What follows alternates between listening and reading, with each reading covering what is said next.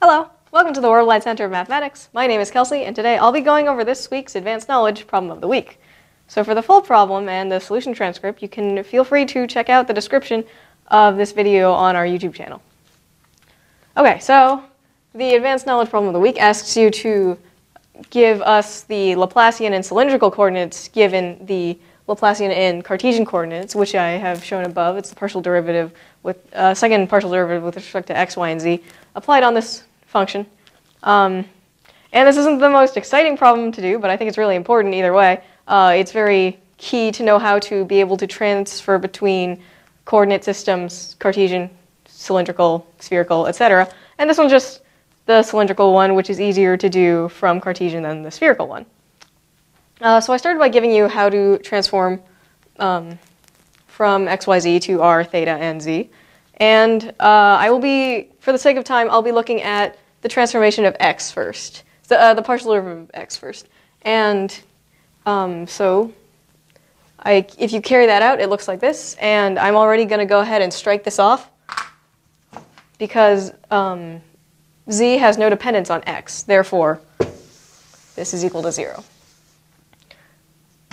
And for starters, all you need to do is evaluate this, and then take the second derivative with respect, second partial derivative with respect to x, and then you get your answer. So I have given r in terms of x and y. So take the partial derivative of r with respect to x, because we need that as a piece of the puzzle. Take the chain rule. You can put it into terms of r because we have square root of x squared plus y squared, which is equal to r.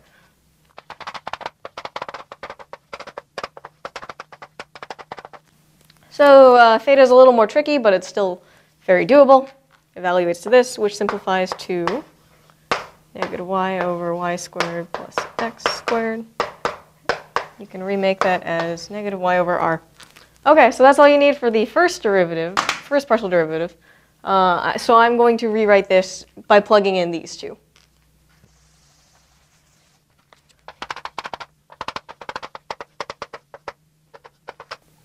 Okay, so if we want to take the second partial derivative, it's pretty simple.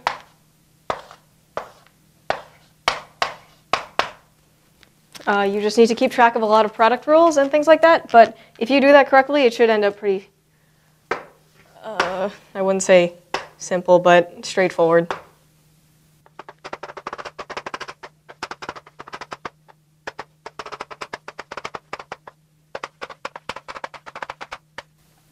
Okay, so we get a bunch of terms, but we also have to deal with another set of partial with respect to x's of these partial of f with respect to r and partial of f with respect to theta. We're going to repeat the same process as we did before. We're going to cross out the partial of z with respect to x as before, so it's going to look very similar to what we did right here. We also have these terms to deal with, partial with respect to x, x over r. As well as y over r squared, but again, these are pretty simple to deal with, and I'm going to go ahead and work everything out for you.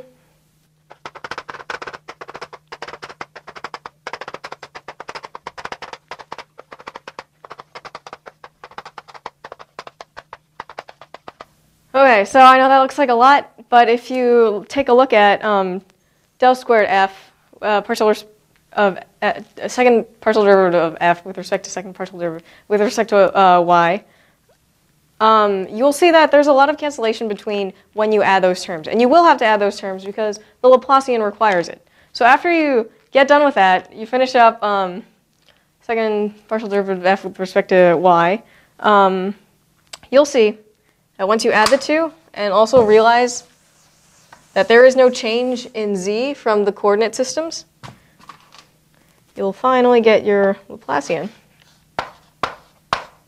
in cylindrical coordinates.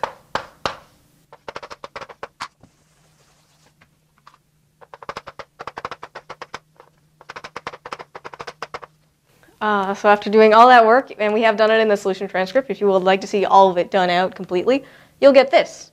And this is the Laplacian in cylindrical coordinates. Oftentimes you will see this written as, and it is the same thing, it's just that if you do it out, it looks like that. Okay, so that's it for this week's Advanced Knowledge Problem of the Week. Thank you so very much for watching. If you would like to see more Advanced Knowledge Problems of the Week, you can click right here. If you want to subscribe to us on our YouTube channel, feel free to click here. And if you want to visit us on centerofmath.org, click here. If you are on a mobile device, you can click an eye on the top corner over there, and that should give you the same links. Again, thank you very much for watching, and I hope you learn to do some math.